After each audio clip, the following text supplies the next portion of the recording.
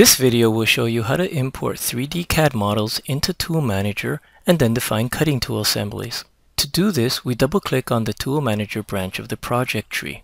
Here we have Tool Manager open, and we can now go and import a 3D CAD model which represents our tool assembly.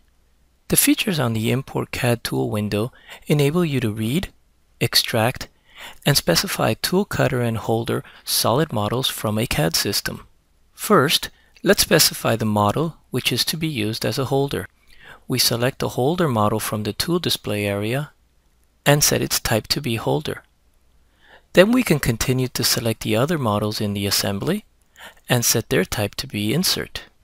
Once we have set the model types, we select the Add New Tool button and the tool assembly is created in Tool Manager. To finalize our tool assembly, we set the driven point, the gauge point, which in this case is already set, and the tool description, which is automatically taken from the 3D CAD model name. And that's it. For more information on importing 3D CAD tools into Tool Manager, see the VERICUT help. Or for a step-by-step training session, see the VERICUT welcome screen.